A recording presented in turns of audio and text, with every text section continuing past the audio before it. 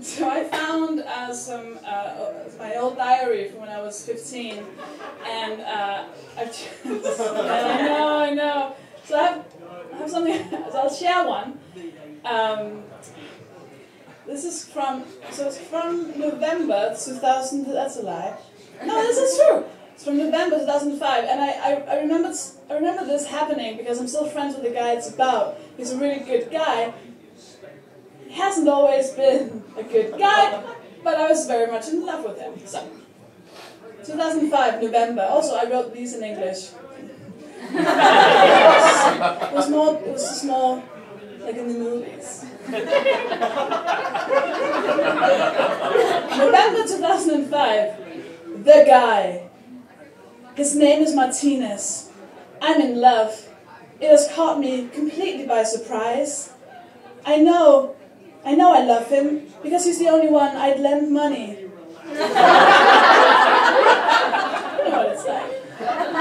It's so difficult. I don't want to get into this icky love stuff again. I've had enough. 15.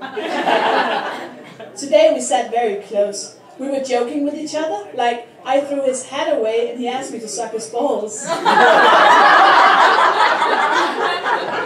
was the sweetest. He used my computer and showed me pictures of the tsunami disaster.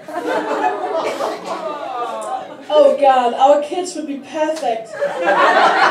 Because we both have lots of brains. My thoughts are racing through my mind. Why have I come to care so much for this beast of a guy? He was also 15. He's making that very clear. I don't even have a chance. What did he do last night? He partied. He was being cool.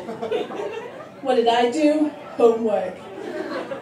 I mean, we'd be great together on the weekdays. What about the weekends? Am I just supposed to say, see you Monday? He won't change. I can't ask him to change.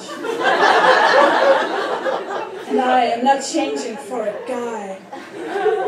Lucy said to me that I could just party without drinking. Yeah, right. I don't want to do this. I don't want to fall for yet another guy who has a life.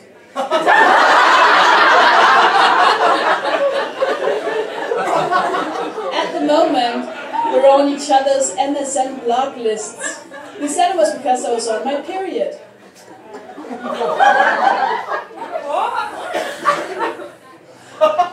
But he was so hot.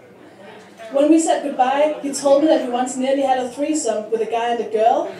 He's so creative and outgoing.